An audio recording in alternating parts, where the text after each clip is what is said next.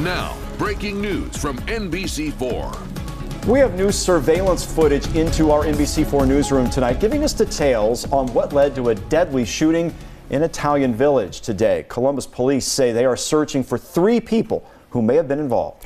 But they are asking for the public's help. NBC4's Isabel Cleary spent the day at the scene and joins us now. Isabel, what can you tell us?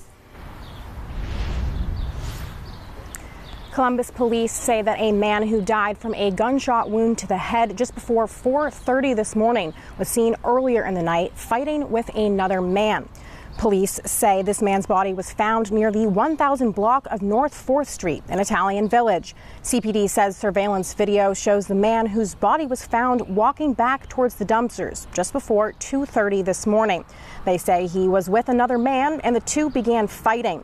The video shows another man run into the frame and reach into his shorts, while at the same time a woman runs across the parking lot.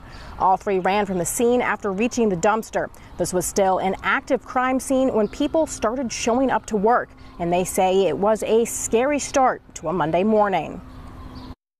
When I pulled around the corner, our parking lot was completely blocked off with yellow police tape. Saw several police officers and detectives in the parking lot.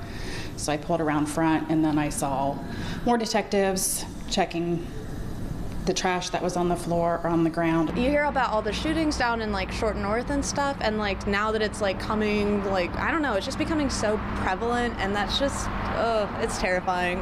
I've been here 5 years and this is wild.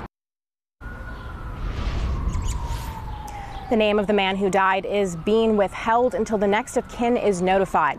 Police are asking anyone with information to please help them in finding the people in the surveillance video. Local for you, Isabel Cleary, NBC4.